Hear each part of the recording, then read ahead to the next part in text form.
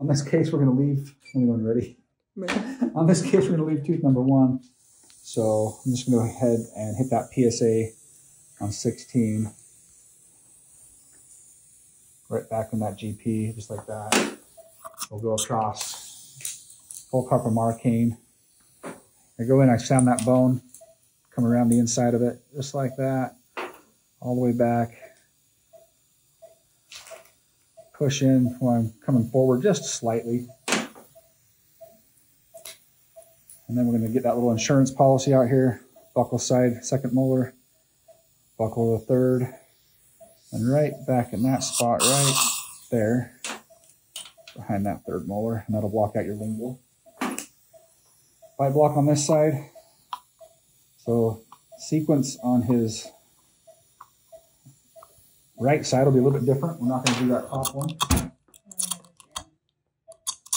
You want to Gal Gates on the upper right? So here's my Gal Gates procedure technique. I get a little hook in that needle, so it's coming across like this. Go right up behind, come over sound bone. Anytime I'm just doing one tooth, that Gal Gates probably freezing down the bottom. Again, sound bone, come around the medial aspect of that. And full carpal marcane, backing out. Patients that are sedated can't tell you, hey, I'm not numb, but we can see it and we'll be able to watch his reactions. And that's how you'll know if you missed a block. That little insurance policy again, that's done. We'll turn him over to Tiffany to get the sponge in. Anesthesia came over and they're going to help out.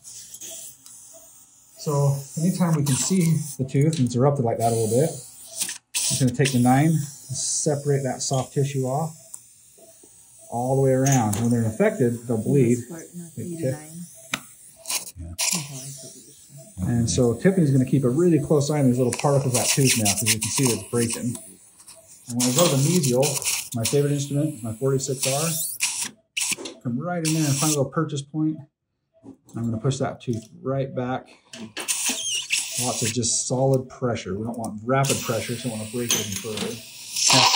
Cassie, can we get 5 more, please? And we've got some soft tissue here we're going to clean up. You can hear it getting stuck in her suction, so we know it's got to come out. Thank you. If they'll give it to me, I'll take it, but I don't get too aggressive on the lingual side, so we know there's a nerve back there somewhere. That looks pretty good. We don't have a tooth on the top right, so once she rinses, we'll go straight in with the 4x4. If you have a little soft tissue bleed, so if you'll pack that like wrap with a string. Yeah, that's a good point Tiffany's brought up. If you do have soft tissue bleed back there, put some 4x4 down inside of it before you switch. Just pack it in nice and firm. Thank you. Good. You notice she tucks that down alongside the patient's tongue. Keep their tongue out of the way and protected. Seal off the airway good. Now, Tiffany and I have done this together for many years, and the word we have is race car. If anybody here ever says the word race car, that means that the airway is exposed. We chose that word because you're not usually saying it during a regular conversation.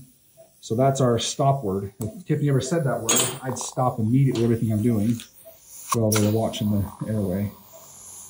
Again, good firm pressure. That's when I like that little offset 46R. We're getting back into these. You don't have to get too aggressive with it. It's coming out just fine. Go open the meat on the buccal side and put a little pressure back in. And usually one more little push after that will get it, which it did. Tooth is out. Tiffany's grabbed it. And back in for soft tissue here. A lot of times I'll just wait for that suction to go and see if we can hear it. Nope, we're clean. Anytime a tooth is erupted like this and decayed out, it's unlikely to have much of a follicle. The follicle is more for full bony impacted and younger teeth. So we'll turn towards me just a little bit when they're ready. Good. And up top now to separate that soft tissue. Really important on your top teeth that are erupted. You have to separate all the way across the distal of that tooth. If you get soft tissue attachment back there, it rips, and then you've got this big, huge sinus exposure. Even though that's an erupted tooth, I'm still going to take my Cogswell B, get pretty deep on it, and again, I'm pushing up and back at the same time. That tooth's out. Most of the time, she can grab it now. They've already put this instrument in my hand in case she can't, but she got it because she's awesome. Winner. Clean that out, and I always feel across the buckle aspect to make sure it's on a sharp point. There's not.